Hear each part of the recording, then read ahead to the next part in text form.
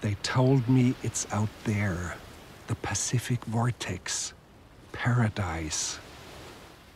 You may be thinking, hey, shut up and enjoy the sunset, you idiot.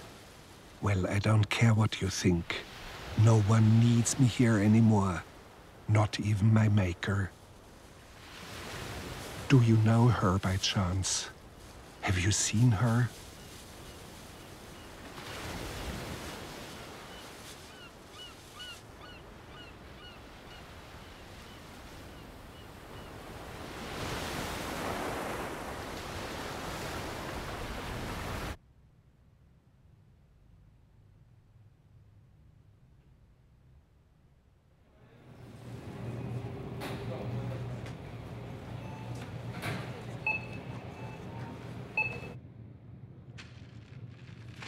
My first breath.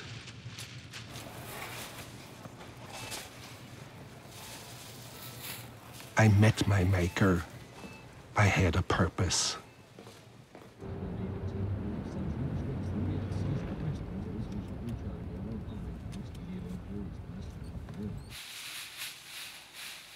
She was quick to accept me into her home and make me part of her life. But she also gave me my independence.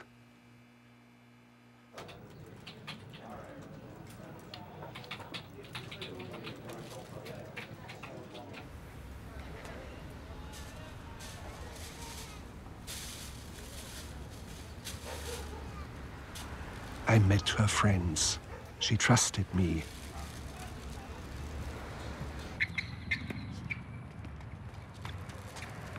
She showed me what she knew of the world.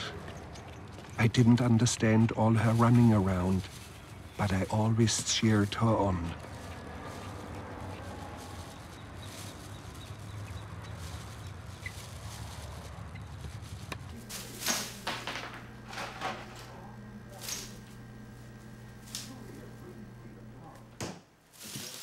This was shocking.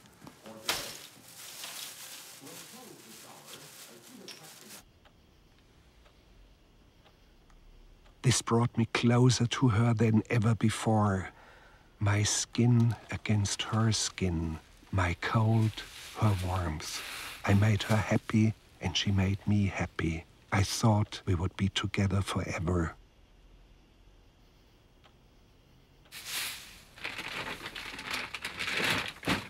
Until I met her own private monster. Look at this beast. How could she prefer this one to me? What could this thing do?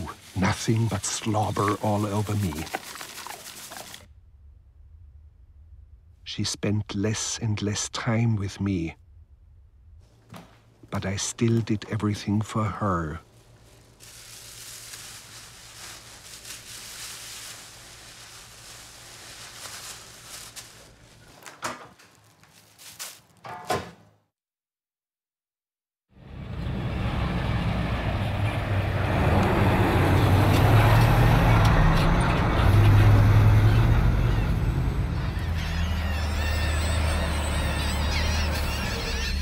I thought it must have been a mistake, that she was worried sick about me. I imagined her crying, "Where is he? Where is he?"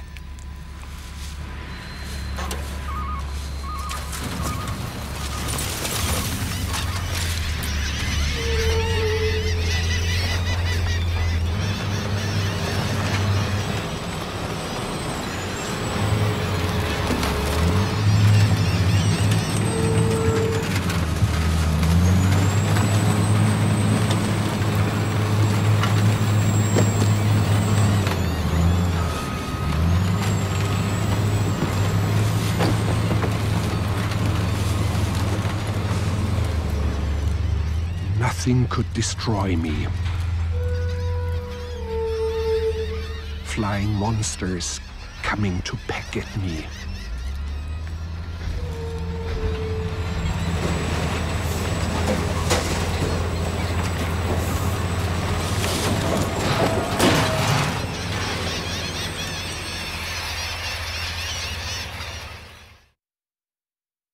And the darkness began. I don't know for how long and what did it really matter. That world decomposed. It was eaten by monsters, some too small for me to even see. Not me. I remained. I was strong and smart, and I would find my maker. Ha!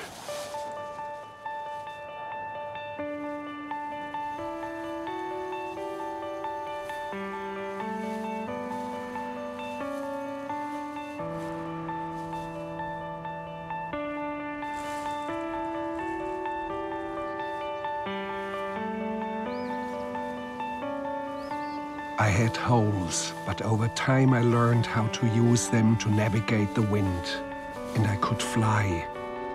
I was free. Or so I thought.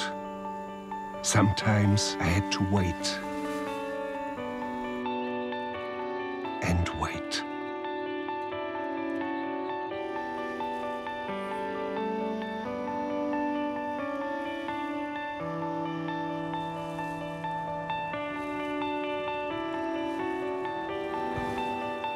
I searched everywhere for our home, hoping to find her.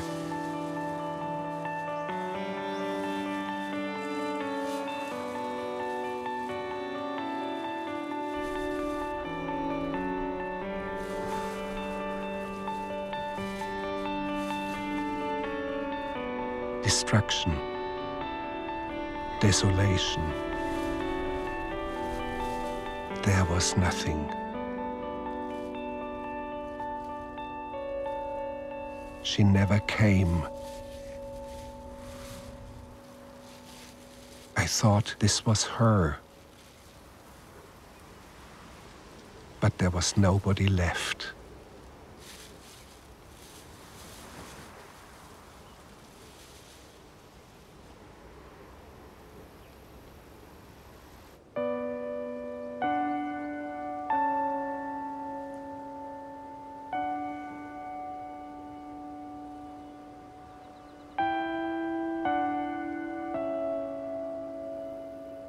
I did not want to think about her anymore. She had forgotten me, and I would forget her too. I went to worlds I had never seen.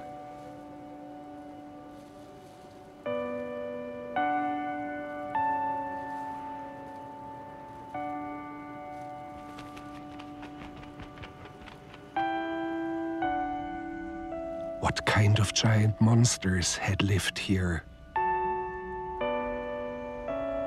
And where were they now?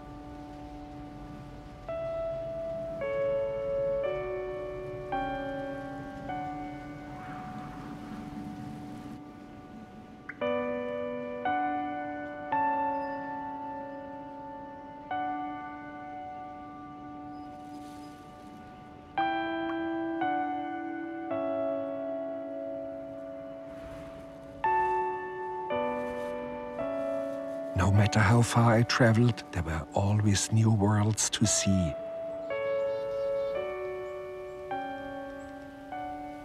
I wonder if my maker knew such places existed.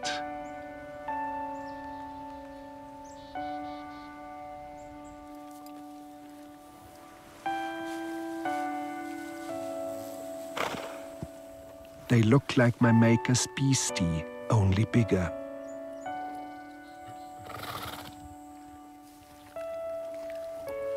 I served no purpose to them. Monsters, be gone.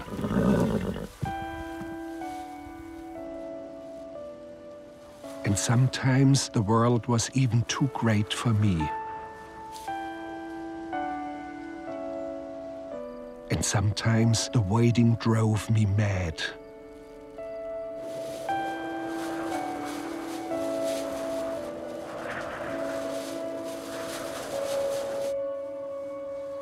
Wasn't she beautiful? She was also searching for her maker. I didn't need a maker anymore. I only needed her.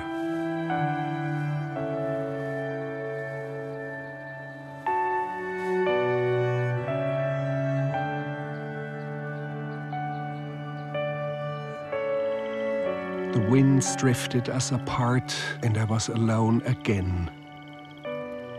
Where was I going? Who was I?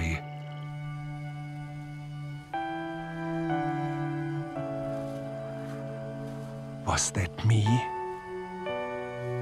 I looked just like the earth. And I turned around and I saw the sun, and I looked like that too. But I was still lost.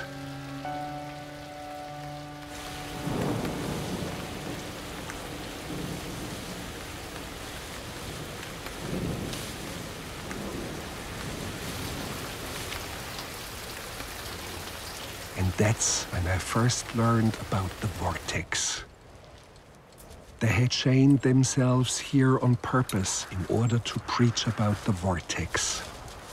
It was a world in the Pacific Ocean where 100 million tons of us had gathered. They said there was no maker. They said we were the maker. They said in the vortex we were free. It was paradise. They told me to go there to join the others.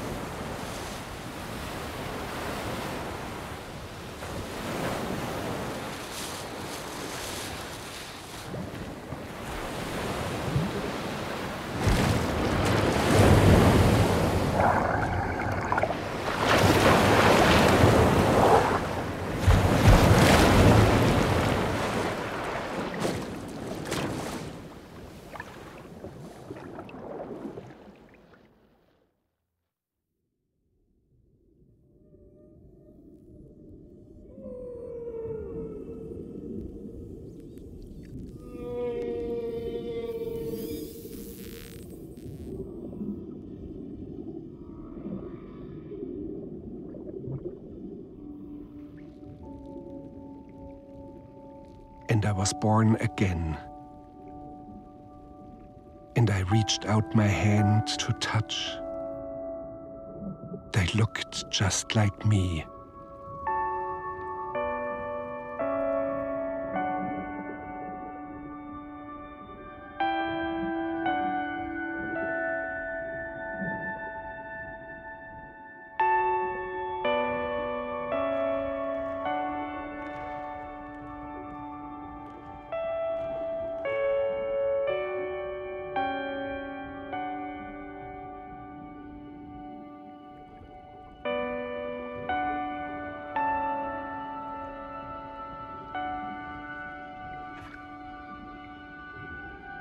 And with time I learned to use the currents of the water as I had used the currents of the wind. And I went searching for the vortex.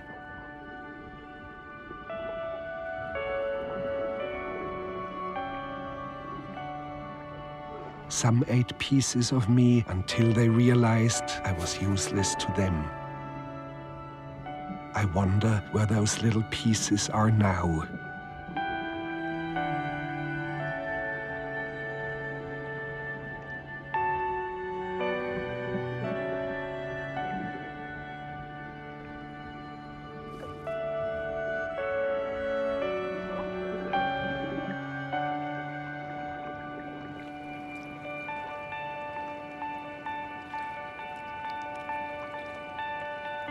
I made it to the vortex. I was with my own kind. We covered an area the size of a small continent. We were free and happy. I loved going in circles, and circles, and circles. But no one here thought about anything. I grew restless, and I started to think about her again.